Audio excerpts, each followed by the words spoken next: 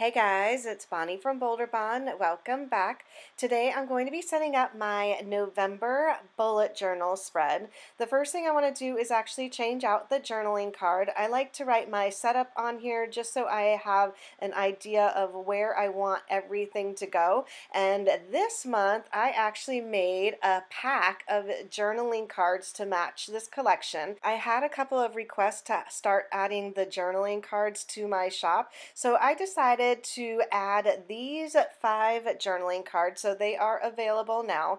This month's collection is sweet and cozy, so more of like a coffee shop, sweet treat type of vibe. Thought that would be perfect for November, where it's like fall but also heading into winter time, and it is my birthday month, so I really wanted it to be, more of my pastel purpley pink type of colors that I absolutely love. And then I'm just taking a bit of washi tape to make sure that the card is in place. So let's go ahead and start with this month. I did leave a couple extra pages open for the last couple weeks of October so I could journal in. So the first thing I want to put down is my moon phase. So this is the November moon phase chart.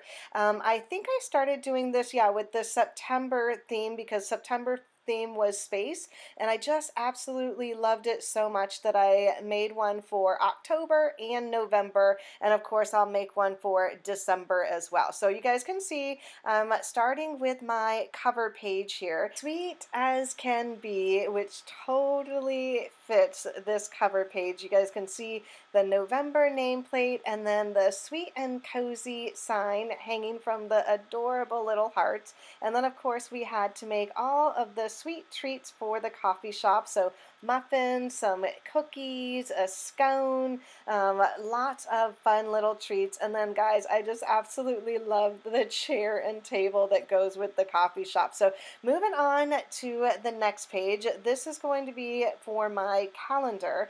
Now these are very large sticker sheets. If you have not seen me place them down, I do like to turn the bullet journal lengthwise. I just find it so much easier to hold the sticker sheet this way and line it up against the dots on the edge there. So for this calendar, I decided to try some of the stickers in the brand new 4 Teeny kit.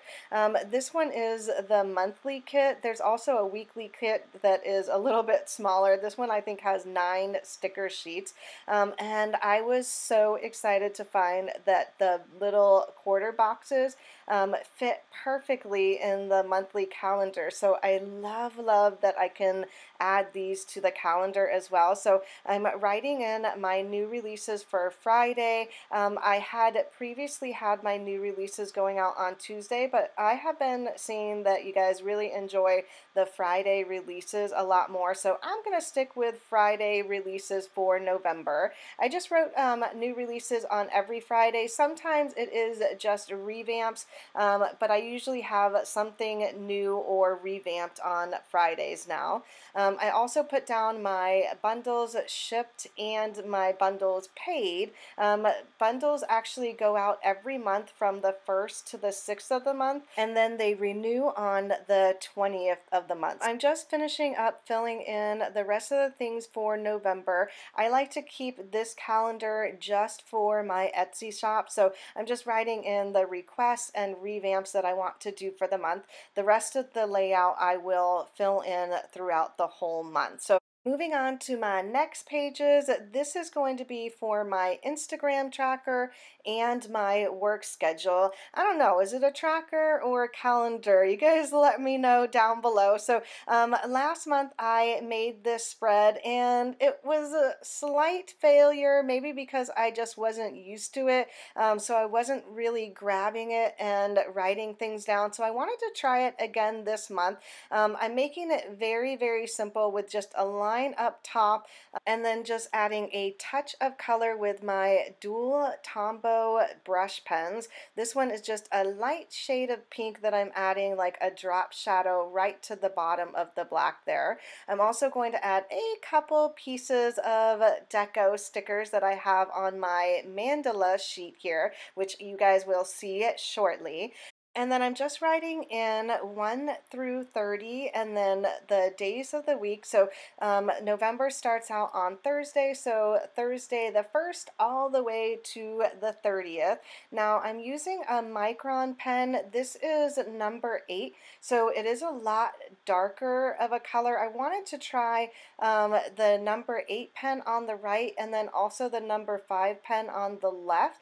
I typically like to write with the 5, but it is a lot thinner, and I have noticed that I am very heavy-handed when I write, and so I tend to push the tip in on the number 5 pen, and so I end up destroying the pen fairly quickly. So I wanted to see if the number 8 would hold up a little bit better, but I'm not quite sure how I'm liking it. If you guys have any recommendations for pens for heavy-handed people, let me know. You guys can see I'm also adding a little bit of color to Monday just so I can mark the first of each week starting. So moving on to my next page, this one's also going to be a fairly simple layout. It's going to be a list of my designs and also of my new releases. So I like to keep a page of all the things that I want to design for the month, and then on the right hand side I like to write in all of the new releases that I released on each Friday. That way I kind of know what I'm doing, especially I can look back last year and see when did I release my Halloween collection or Christmas collection, things like that, and then I can gauge whether or not I need to release them earlier or later for the next year. So I'm just putting down a few more extra sticker bits from the mandala sheet. That was a new addition for this month's bundle. Typically, the mandala that you buy in the shop will just be the mandala, but if you get the bundle, it did come with some extra deco and then also a little strip that you could mark off the tracker. So I'm putting down my November tracker now. Now, I didn't really change up too much. I did take away a few things. I did a really good job of using this all through October, and I pretty much filled it in all the way. There's still obviously a couple days left of October, but I'm hoping that I can fill it in all the way this month. That will be super exciting. So now I'm moving on to the mandala. This one is the one with no line, so there are 2 different options in the shop. One with just the mandala that you can fill it in all of the fun little treats and coffee and things like that, or they have 30 different lines all the way through the mandala that you can use as a guide, and then you can mark off the little markers on the tracker there. I actually just chose 6 different categories this month, so creative, productive, happy, stressed, lazy day, and feeling like poo. Now, I don't have that many poo days, but sometimes you just have one, so I wanted to include that. Now I'm putting down my November Doodle Challenge. Guys, this is absolutely my favorite part of the bullet journal. I was super scared to start doing the Doodle Challenge when I first started it, but now it has become my favorite part of the day. So if you guys want to see my doodles, a lot of times I will do them in action on Instagram, or sometimes at the end of my studio vlogs. So definitely stay tuned to the end of the studio vlogs if you guys want to get a little bit of the drawings in action. So moving on to my next page here, this is my highlight page. So even though I do a little bit of journaling in this bullet journal, I also like to add a highlight page, so I get to come to this page and see exactly what happened throughout the month. So you guys can see Patty has been super sweet during this video. So she has been wanting a ton of attention. Now I think it's probably because we had the vacuum out this morning, and I don't know about you, if you have cats, this cat here, she just absolutely is terrified of the vacuum. I don't know what it is, the vibrations or something, but it definitely just puts her on edge. So she is needing a lot of attention right now. I figured she could just hang with me during the rest of my plan with me. So I hope you guys don't mind.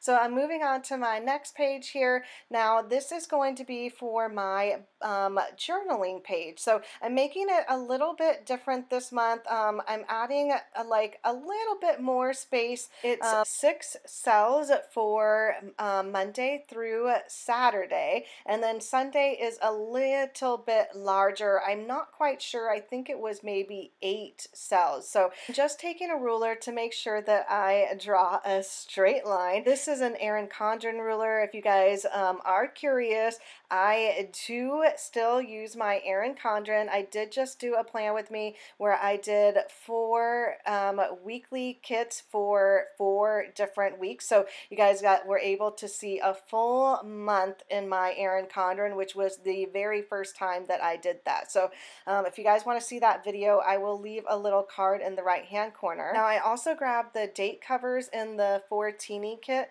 to use for this layout, and I thought they were perfect. I'm just so super happy that the 4 Teeny kit works in the bullet journal as well. I absolutely loved it. So I decided to add a few more stickers. Now I added the midweek spread, the weekly spread, so I can post those on Instagram. I also put down the little weekend banner on Saturday, super cute, and then even the full box fit at the end of the week, which I thought was perfect as well. So I'm just putting down the last bits of my sweet and cozy kit. So that is a look at my November bullet journal. I hope you guys enjoyed this collection as much as I did and enjoyed this video. If you did, don't forget to give this video a thumbs up and subscribe if you haven't already.